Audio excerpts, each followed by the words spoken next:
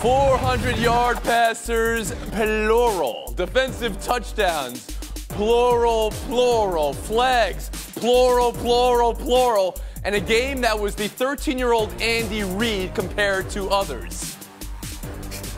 Here's our crew. Let's go around the horn. Big Andy Reid.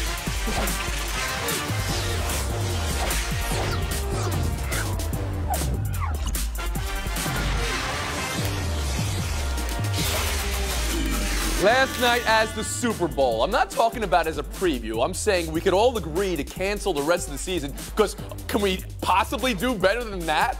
Or maybe best of 3? Who knows? It broke records.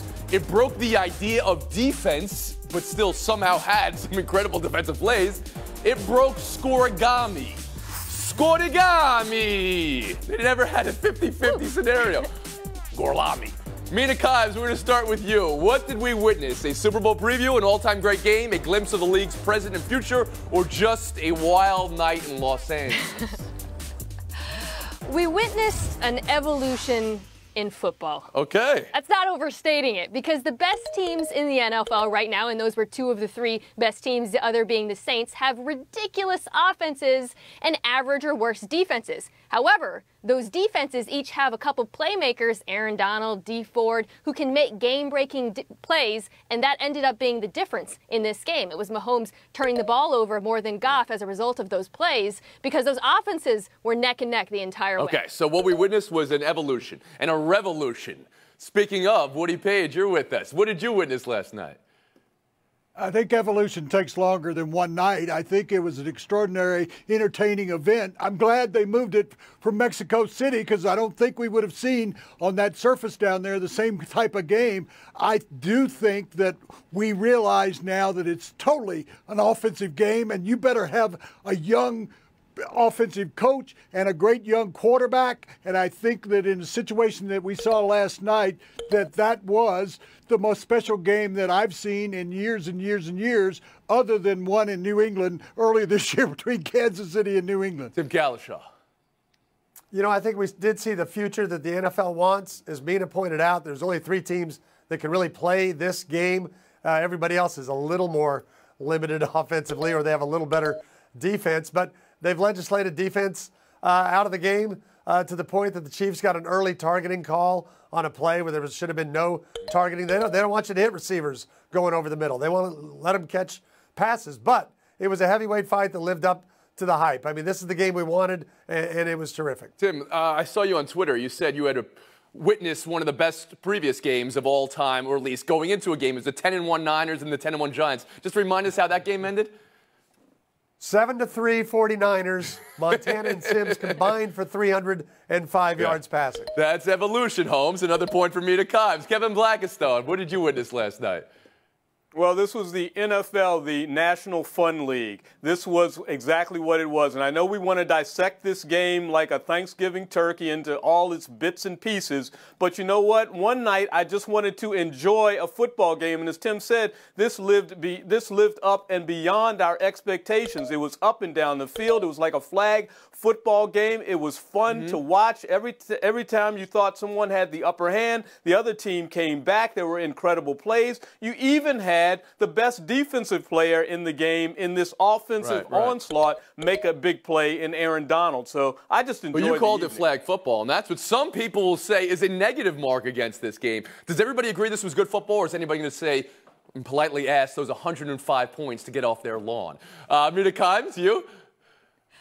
I think it was fun football. I think it was good offense. I don't think it was good defense. And we're talking about 2 defenses that each gave up over 400 yards, 2 quarterbacks that put up passer ratings over 117. There were very good defensive players on each side of the ball, but it was not a team effort on defense. All right, so you're kind of hitting the pause button then. Woody Page, how about you? It was not good football. It was great football. What do we want to see? We want to see great players making big plays. When you have 1,000 yards offense and you have that many points, over 100, you telling me that you'd rather have a game that's 3-0? In fact, I was hoping it'd go into overtime, and it ended up as a tie game. That would have been an incredible tie if it worked out that way, as it was at halftime. I think it was good football that became great football because of the defensive contributions, 7 turnovers and 3 of them directly touchdowns. I mean, we see in college football, especially in the Big 12, but elsewhere, 54, 51 type games all the time. But it's all offense where the defense can't do anything. At least the defense was making big plays. KB, who impressed you most? You know, for me, it was Jared Goff. I mean, here's a guy who came into this game and really kept his ledger pretty clean with the exception of one play. No interceptions, throwing the ball as accurately as anybody I've really paid attention to in football recently. A guy who, you know, we talked about getting on the field when he was a rookie, finally got out there. We had some questions about him, and now you see him perform at this level. He's a top 5 quarterback in this league right now. Jared Goff has made the leap to top 5 for you. Absolutely, and he does not have the offensive weapons that Patrick Mahomes has, I don't think. Nina Kimes, I saw your face when Blackistone said top 5. What do you say to that for Jared Goff? Is Todd Gurley not an offensive weapon? That would confuse me. Wasn't last night. I was impressed by Goff. I was impressed by Mahomes as well. But to me, the difference in this game was Aaron Donald, right? Because these offenses, like I said, they were punching back and forth, but one defense stepped up. One defense applied a little bit more pressure in key moments, and Donald honestly has a case for MVP, perhaps a bigger case than Todd Gurley at this point. Tim Kalisha? I think I would say Tyreek Hill, because 1 minute Chiefs fans are cursing him for fielding a punt at the 1, and the next minute he is so wide open to score a touchdown. And, you know, I guarantee you NFL defensive players watching this game are just going, how are you supposed to deal with this guy? Did Mahomes help or hurt his case for MVP? Mina, Woody, you want to get some takes here? I'd like to take that. I think he helped his case. People going to say, oh, 5 turnovers, 6 touchdowns. But, you know, once on the final touchdown interception, his arm was hit. He couldn't see Donald coming from the other side on one of the others. But when a guy just continues to play as he's doing, he's not only a top 5, but he's number 1 this season and the heading guy for, I think, MVP. And he just continues to impress you more every week. So I don't think that effort last night. You're shaking your head no again to whatsoever. something one of your colleagues is saying. Please go ahead. He is phenomenal. He's absolutely in the top 2, but he lost a little bit of ground to Drew Brees because those interceptions, how many interceptions has Drew Brees thrown this entire season? 1. Drew Brees, by the way, who beat the Rams, I don't think you can say in any way that he made up ground against him last night. I think actually the only thing that hurt him was the loss, because it's going to come down to that. And I don't know when the Saints are going to lose again. I think the ridiculous 6 touchdowns and 400 yards offset all the turnovers. Kevin Blackistone, can I ask you about the defenses? I know we focused on Aaron Donald. But did you get enough defense in this game, or would you say the defenses were exposed despite the big plays? You know what? I think they were exposed by the big chunk plays that you had last night. But if I'm looking at both teams and I'm going to measure them off the defense, we know the offenses are incredible. I've got to lean towards the Rams. I mean, once again, they've got the best defensive player in the NFL, and he showed up last night in a huge way. They've also got a guy sitting out in Talib who can help them out down the line, and they create turnovers. That was not abnormal for them to do what they did last night. Because I guess what I'm wondering is, you are the Saints, Mina Kimes, you're Drew Brees, or you're the Patriots, or you're the Steelers. You're at home watching this game. You're seeing these teams doing what they do offensively, and you're in awe, of course. But then you're looking at their defenses, and you think, well, they've been exposed a little bit here.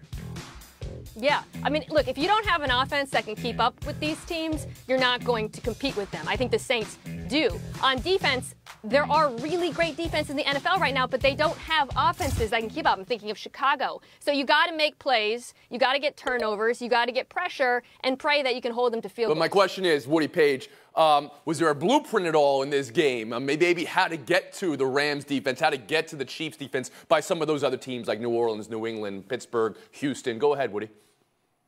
No, I don't think there was any blueprint. When you got that many exceptional players on offense, you are watching that game last night frightened. There are at least 17, 18 teams in the league that would love to have either one of those young quarterbacks for the next 10, 12 years. So I think the blueprint is that you've got to maintain possession of the football. You can't let them control the time and control the ball offensively. Kalisha? The blueprint is, if you can't get an Aaron Donald, you better find a way to get pressure, because secondaries can't cover these receivers in this league right now. and I thought that was the difference. Mahomes had more pressure around him more of the game than And Goff did. Blackistone. And it doesn't matter whether or not you can pressure the quarterback. The question is whether or not you can produce enough points to stay in this track meet, because that is what these offenses have turned into. And remember, the NFL all across the league right now is scoring more points than they've ever scored before. This is a trend that we've seen happening coming into the league from college. That's why I think RPOs and all Mina that. was calling it, not proof of evolution, not the start of evolution, but then here we are at the top of the offensive mountain. We saw that with the scoregami. There's never been a game with this point total before in the history. Real quick, after the horn now, I know, but all-star repping crews, love them or leave them, Mina? Leave them, because the less attention on the refs, the better, and they drew attention to them before the game even began. It was a bad idea. Leave them. Forget about all the penalties. Think about all the officiating conferences last night. On every play, it looked like a board of Right, because directors they had to meeting work of together. these kind of all-star officials. Kalisha. Yeah, I don't even like it for the Super Bowl. I think you should always just take your best crew, whoever grades out the best, and use those. This crew is grading out pretty well right now. Although we're talking about evolution, you're talking about who's coaching these teams. And what you had said, you got to find a young offensive coach. One of these coaches last night was Andy Reid. He's not young. He's very offensive. We saw him when he was young, and he was so much bigger than every 13-year-old. But he had 3 timeouts at the end of that game yesterday during that 2-minute drill. We're taking a break here. Buy or sell on the other side. I mean, he's evolving a little bit, wouldn't you say? It's buy or sell, and we'll start with the Washington Wizards. It appears the Wizards at 5-11 are a mess. Maybe, Kevin, you need to earmuff yourself here. Verbal barrage is how it's been described. John Wall on Scott Brooks in practice. And then everybody got in on it. Bradley Beal versus Ernie Grunfeld, the GM. Bradley Beal versus Austin Rivers. John Wall versus Jeff Green. Kelly Oubre versus Scott Brooks. Now the report is that the Wizards wouldn't be against trading Wall and Beal and blowing up the whole thing. Speaking of blowing up the whole thing, here's Dwight Howard practicing free throws and arena workers yelling, "Brick! KB, this is your account." What's the first step here in fixing this team? Well, you can't fix it. It is broken. Okay. I think they hit their high water mark a few years ago when they had 49 wins, Scott Brooks' first year. But you know what's curious here? Ted Leonsis has owned the Washington Capitals forever. He was not afraid to make a general manager move with that team despite some of his playoff success. But for whatever reasons, he's never made that move with these Wizards since taking control. And it may be time for the third longest tenured GM in the NBA, in Ernie Grunfeld, to go the other way and let somebody else come in and All right, so buy or sell, blow up the team. You say blow up the team, and the first move would be a new GM. Mina Kimes, how does that sound to you? Yeah, when you got a long list of spats and Dwight's not even involved in any of them, you've got a problem. Blow it up and buckle up, because it's going to be a multi-year rebuilding project. It's going to be very difficult for them to move John Wall with that looming supermax. KB is absolutely right. This starts with the front office that got them in this position to begin with. I know they extended Grunfeld, but they've got to make a move, rip off Woody the Band-Aid. Page. If I'm the general manager of the Wizards, I trade John Wall for anything. Just give him away. You don't want to have this contract on your team for the next 5 years. And I'd keep Bill, I'd get rid of Porter, and then I would resign because I don't deserve to be there. All right, but you think Wall is tradable with that supermax contract looming? You think there's a team? I mean, you're gonna have to eat a lot of that. I mean, it's Kalisha. You know the Cap better than anybody here. Oh, yeah, I love it. I'm going to sell blowing up the team. I'm going to agree with Woody that trading John Wall is the thing to do. And yes, it's going to be very hard. There's always somebody out there who has other problems they want to get rid of. We've seen teams make incredible deals. Move him and see what that does to the chemistry. All right. I mean, it feels like there's always a contract you're like, well, that's not tradable. And then, yes, there's always a taker. Blake Griffin in Detroit last year was an example. We'll move on. Buy or sell two. Kemba Walker. Kemba Walker. He's having a moment. 103 points over the last 2 games. Didn't get a win with 60. Nothing would stop him last night versus Boston.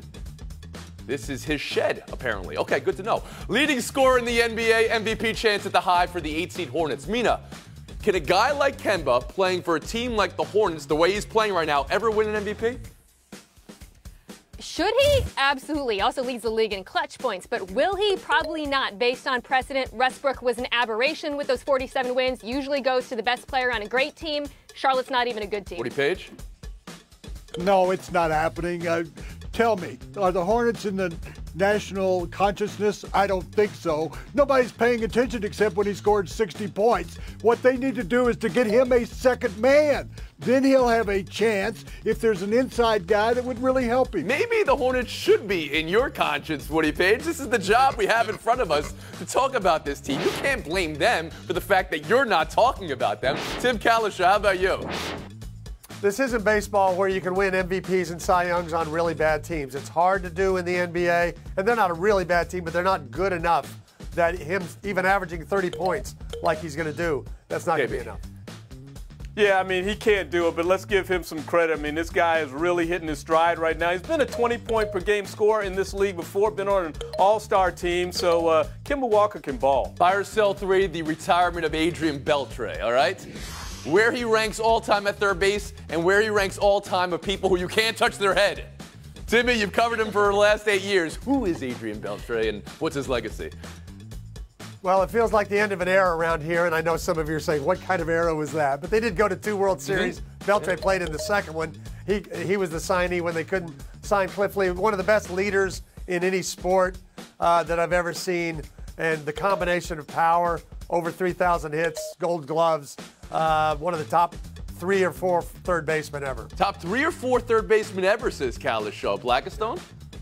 Well, absolutely he's that, but think about it. There's no third baseman that's put together those number of hits and those number of home runs in the history of baseball. We're talking about a top 5 guy here in terms of offensive contribution to go along with 5 gold gloves. Baseball is just so weird that we overlook greatness in a guy like Beltre. Mina Kimes?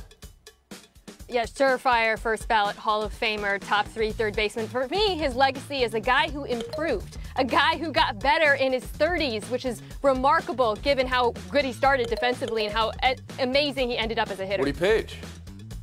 Greatest third baseman of all time. If you look at the WAR guys, which wasn't even around when he came into the league, the Dodgers signed him when he was 15. There's no third baseman that's even close in terms of WAR. When you add all the other statistics and those defensive qualities that he had, he got better at the end than he was in the beginning. I think he's 3rd in WAR among third basemen, not 1st. I mean, Mike Schmidt, I thought was unanimous to be the best third baseman of all time from this panel, but Woody, you don't agree with that. The others are George Brett, Chipper Jones. I mean, was he better than Chipper Jones? They almost played in the same era. Jones had an MVP.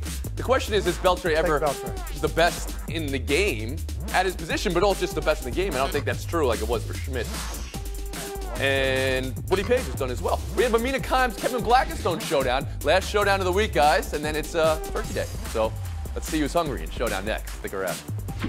Last showdown of the week, and it's Mina Kimes and Kevin Blackistone. Best of luck. Showdown 1.